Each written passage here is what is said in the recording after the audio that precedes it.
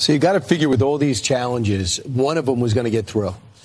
Because there's so many states have challenges to saying that Donald Trump shouldn't be on the ballot because of the insurrection, which dates back to the Civil War. And the insurrection, the crazy thing is, has not been charged by even Jack Smith, the most aggressive prosecutor maybe in the world, who's fresh off a stint at The Hague, who's known for overcharging. He was unable to find it out in the indictment. And at the very least, even if he did get charged with insurrection, where's the due process?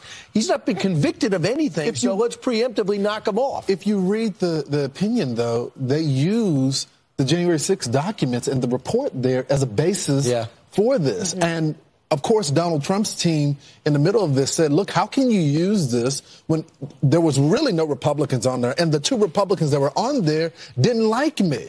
And the court says we found it to be credible. We thought that it was a fair report. But, of course, there was no one there to challenge the point of view. But it goes back to your point, Brian. The president was in charge. So if he hasn't been charged, how do you use this as a basis? Well, you know, I think part of it goes to the very core of what they're suggesting, because they're using Section 3 of the 14th Amendment that disqualifies people who engage in insurrection against the Constitution.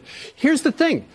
This has never been determined before. This is essentially a novel legal and constitutional question. There's no clear precedent for it, because the question is, does Section 3 apply to the presidency?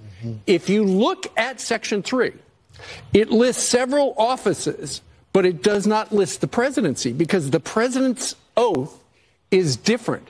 And so that essentially, this could be really easy for the U.S. Supreme Court, which, of course, now does tilt heavily to the conservative side.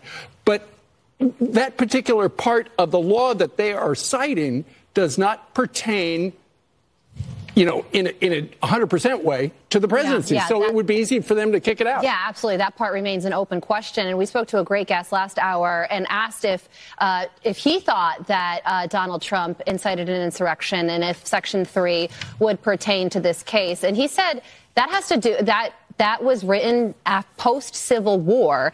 And so really what they're doing is talking about, you know, raising armies and blood in the streets. And does what Donald Trump did and what the January 6th rioters did, does that compare to the Confederacy rising up against the government during the Civil War?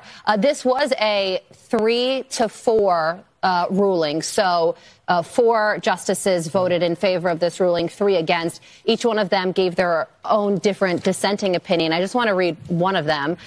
This is from Colorado Supreme Court Justice Carlos Samore. He said, because most other states don't have the election code provision we do, that in turn will inevitably lead to the disqualification of President Trump from the presidential primary ballot in less than all 50 states, thereby risking chaos in the country. This can't possibly be the outcome the framers intended. And of those 3 dissenting justices, they all dissented on procedural grounds. They all agreed. And they essentially said the Supreme Court of Colorado was overstepping its authority. So next up, Supreme Court. Just to put a button on it, I hope they know they're making Donald Trump's case. He said that the legal system, that there's a 2-tier justice system, that they're trying to take people's votes away, and they're essentially doing it.